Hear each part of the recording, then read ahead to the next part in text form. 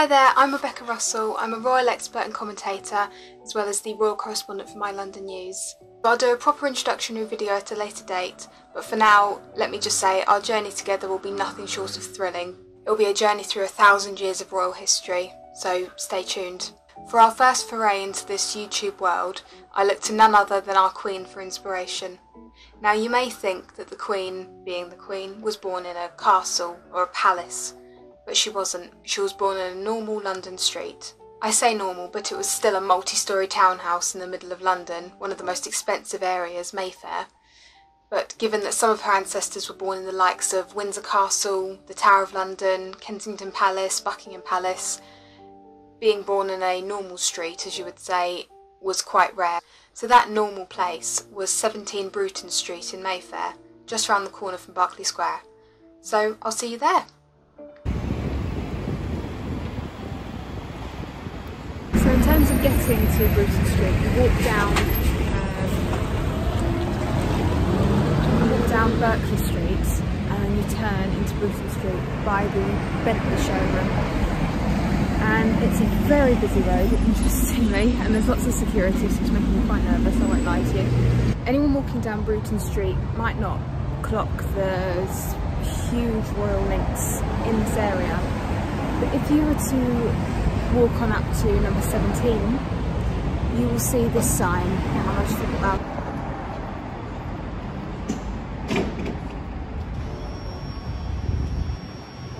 So the present Queen, her full name is Elizabeth Alexandra Mary, and she was born here at 17 Bruton Street on the 21st of April 1926.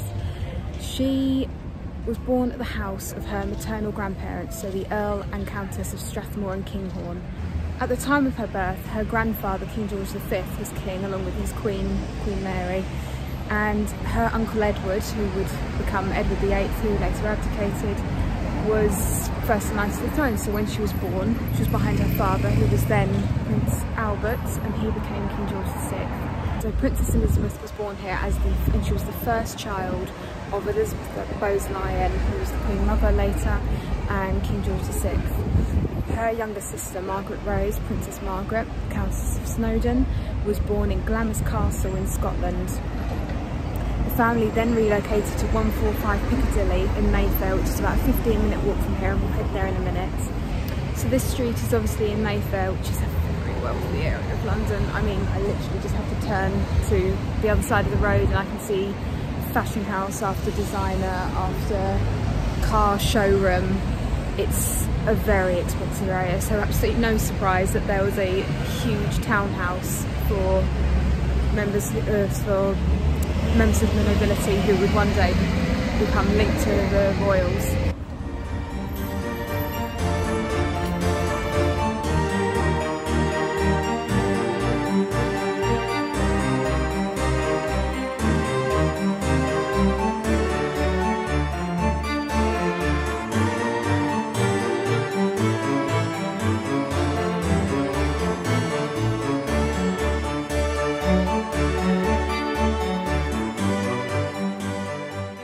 The next location we're in is 145 Piccadilly, which is now the Park Lane Mayfair Hotel. So to the royal family, this house was 145, that's everything, and there was no security.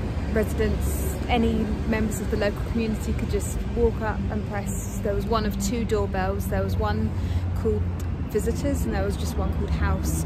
So anyone could ring the bell. There was no security. Can you even imagine that today?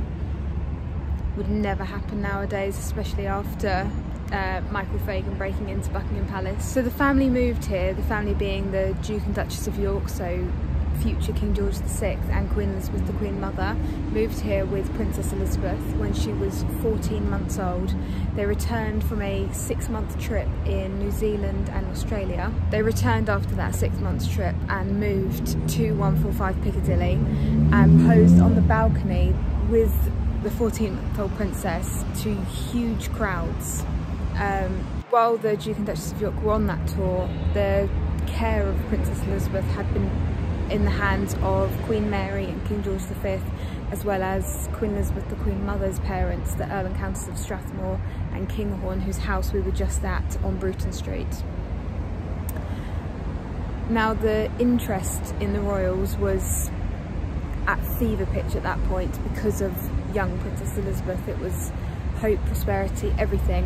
What's interesting, of course, is that when Elizabeth was born in 1926, she was third in line to the throne, as I previously mentioned, and her uncle, who would go on to become Edward VIII, the king who abdicated so he could marry Wallis Simpson in 1936, he was frequently round at 145 playing cards with his brother, Prince Albert.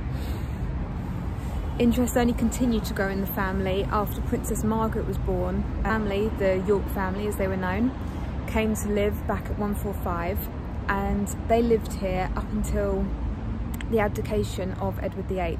So at the time, 1936, the Princess Elizabeth was 10 years old, and that's when they moved to Buckingham Palace, as her father was to sit on the throne as King George VI.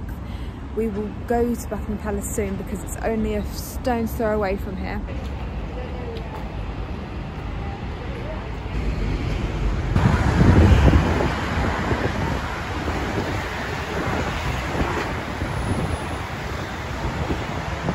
And we're back. So now we're in Green Park, which is the park next to Buckingham Palace. I don't know if you can see it through the trees, just there.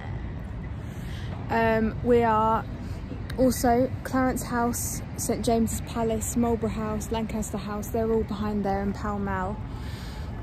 And Buckingham Palace is where the royal family moved. I mean, by royal family, I mean King George VI, Queen Elizabeth, the Queen Mother, Princess Elizabeth and Princess Margaret moved there.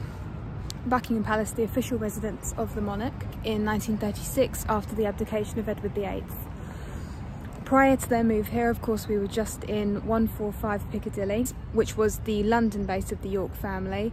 Their other bases include Royal Lodge on the Windsor Estates, which is also where Queen Elizabeth, the Queen Mother, died in 2002. Buckingham Palace is probably the most recognisable icon of the royal family, and I'll be doing a video explaining the brief history as well as maybe an even more in-depth history, because there's a lot to go through, lots has happened there. So the princess lived here at Buckingham Palace from 1936 to 1947 until she married Prince Philip of Greece and Denmark. The couple then lived in Malta while he was in the Navy. Once the family returned from Malta in 1952, as the King's health was worsening, they lived at Clarence House, which is just over the road there in Pall Mall. That's the current house of Prince of Wales and Duchess of Cornwall. Shortly after the death of George VI, the family did attempt to make Clarence House their official residence and just have Buckingham Palace as the office. However, that didn't work, and so Buckingham Palace had to remain the official residence of the monarch. Ever since the Queen came to the throne in 1952 and had her coronation in 1953, she has lived at Buckingham Palace, which is just through there I'm just sat on the Canada Gate Memorial. Just a bit further down you'd recognise the big large golden gates, and you can't see them there. So to this day, Buckingham Palace remains the London residence of the monarch. The Queen, of course, owns several other official palaces and castles around the country. So you can just think of Balmoral Castle, which is where she spends the summer, or Sandringham, where she spends Christmas, or Windsor, of course, that 1000-year-old castle. So that's it, that's the video on Queen Elizabeth's childhood homes. I hope you enjoyed the tour from Bruton Street to 145 Piccadilly and finally to Buckingham Palace, where we still are. Thank you so much for watching. Please like, subscribe, share, everything. Thank you so much. Bye bye.